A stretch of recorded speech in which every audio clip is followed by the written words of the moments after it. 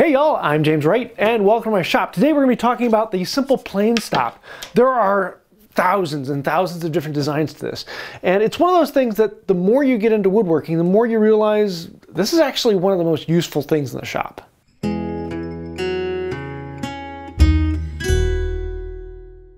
Throughout the ages, as long as there has been a plane, there's been a plane stop. You need something to stop the board from sliding while you push it forward.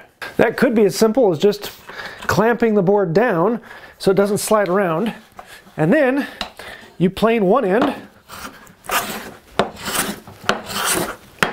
turn the board around and plane the other end. It's not elegant because you can't do the whole thing at once, but it works. Loosen the clamp, turn it around, plane the other end. It works. One step up from that is you take a different board that is thinner than the board you want to plane, and you go ahead and clamp that down in place. That board then takes all of the force, so now I can plane the whole length of the board without running into my clamp. Next, if I find I'm doing a lot of planing, I'm going to put a hole in my bench that I can put something into. This something can then be a stop. Really quick and easy because I can take that in and out, and I can plane on that stop. From this point on, things really start to get wild because rather than just having one point stopping, you can have multiple points. Because if I'm pushing against one point and I need something that's wider, I could be planing out here, but that's going to make the whole board turn out of the way. So if I put another point out here to constrain this movement, well then I can really start to do it. Or what if I put a clamp on this end to push it against this, and I use an end vise to clamp the whole thing together? Being able to fully lock the board in place makes it nice. This board is not going anywhere in any direction. Now I can plane this whole surface without any problems with anything moving. The downside is now I have to loosen it to take it out and measure it and check the dimensions. If I'm just using one stop, then at any point I can just pick it up and flip it, put it back down. It's very, very fast to have one, but you get a lot more strength to have two. You find a lot of people when they first get into woodworking like to have that constraint of both clamping down onto a stop because it just makes it easier to use. You don't have to have quite as much skill to keep it in balance. Then, as things get different, you find two different camps. There are the people who like to have just that single stop to push something against because it's fast, it's easy. And once you have that skill of being able to push against it without the board sliding around, having just a simple stop is incredibly useful for milling down lumber. Then there's the other camp of, well, one stop is always cheaper than two stops. So if you're going for something that's more cost effective, just having a simple plane stop works really well. Plane stops really need to do two different things. Number one, they need to be able to be above the height of the bench, but not moving. A stop. And number two, they need to be below the height of the bench so that I can actually use this surface of the bench at some point. Because if you have a permanent stop in the bench, well, you might as well have the bench up against a wall. It's always going to be in your way. There's always something you're running into. Stops themselves come in all different shapes and sizes. This one I just made recently from Reed Designs. I really, really like this one. It's really simple, it's really easy, and it doesn't allow dust to get in here so dust can't clog it up. So this one works pretty well. Although I would prefer to put a thumb screw on there, kind of like these ones that Veritas does. These ones, I can actually turn this up, and these teeth come up to engage. I can turn it down, and they go out. Now the problem is they have that serrated edge, so dust is always getting in there. Then I've got this one over here. Then I've got this one over here, which is a very traditional design, and this one, I actually tap it up to height, but it can't, again, all this dust can get underneath. It's a really nice, simple design, very, very old. Comes in all different methods, but this one works really well as well. I also have this one too, which I really like. It goes into a corresponding set of dog holes and will lock all the way across the bench. So now I can plane wide boards that go all the way across. And I'm thinking about remaking this one with a second screw farther out so that I can adjust both of them up and have a longer piece that goes all the way across. But something like this that just goes into the dog holes, I can plane up against that. It makes a great planing stop. Very efficient and very fast. I like it. And all of these are just the absolute bare minimum of plane stops. There are thousands and thousands and thousands of designs that have come out over the centuries and millennia.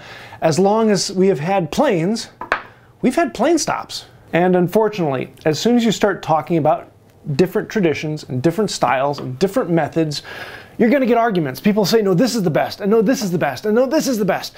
And there is no best. I have all of these here because I like different things for different uses. Also, I like to be able to show off different methods. There is no best way. There's just the way that works well for you. I love this one from Reed because no dust can get underneath it. I love this one because it goes all the way across the bench. It's a really thin line. It goes in and out really easily. I can store it underneath the bench. It's very fast and efficient. I love this one because it's historical. It's got a lot of character to it. It just looks good. It feels fun to use. And it's just really, really cool. And then I really like these gizmotic things because they're just fun. They're spring-loaded. They're just well thought through, very, very simple device, very effective. Every one of these has a pro and con that makes it work really, really well. But then this brings us back to the full circle of the difference between working in a vise and working with an open planing stop that allows you to pick up the board and check it. Two different styles of doing it, two different ways of doing it, two different traditions. There are lots of traditions over the simple plane stop. It requires you to have a little bit more skill, a little bit more practice. And that is kind of what makes hand tools fun, is because it's down to your skill, not as much the quality of the tool. And plane stops really feed into that. But there's something nice about being able to constrain a board, lock it in place so you're not worrying about it moving around. You can just go to town on it.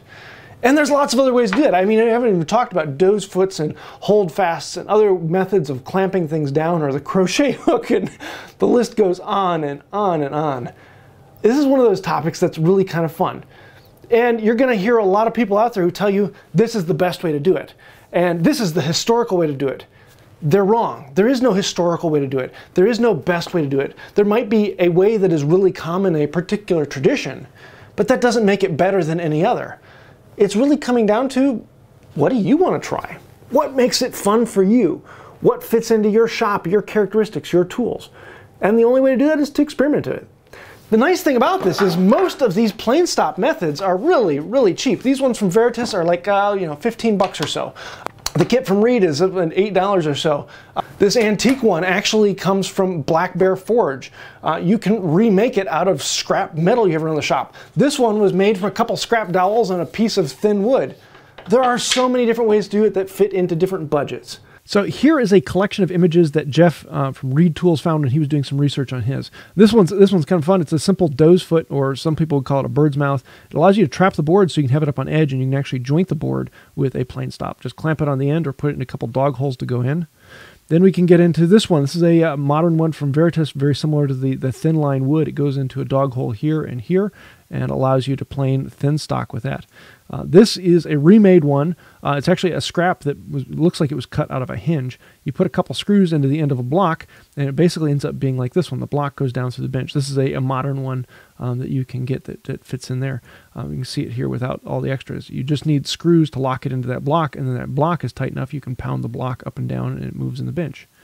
Then this is the modern one that from Lee Valley, and this one has a lot of concepts we'll see from other videos. This one has a lot of concepts that have been drawn from other places, but this thumb screw allows this to go up and down, and a spring actually pulls it up and down. The only problem is it starts to fill up with dust, and that's actually a very common problem with most of them. This is an older one, and we'll see several like this. This actual screw comes through here and moves this lever up and down. This lever then locks onto the shaft and stops the shaft so it's at the correct height. You can see a different design. Screw comes in, and this lever then locks down on the shaft. This one is, this is basically the same thing you see from the top. So the screw here is what will set that lever. So you can loosen it, slide this up to the right height, and then lock it back down with the screw.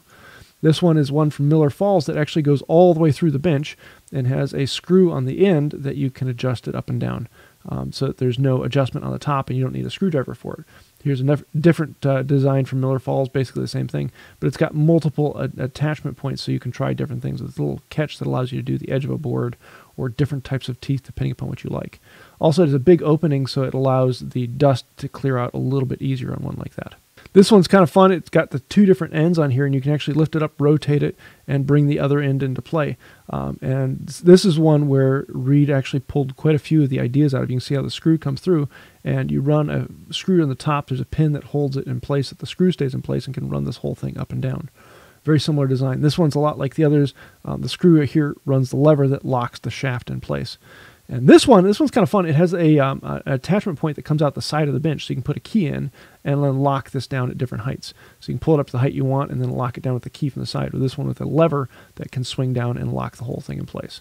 So lots of different designs out there, and there are just so many different ways of doing this that it's kind of one of those fun things to do some more research on.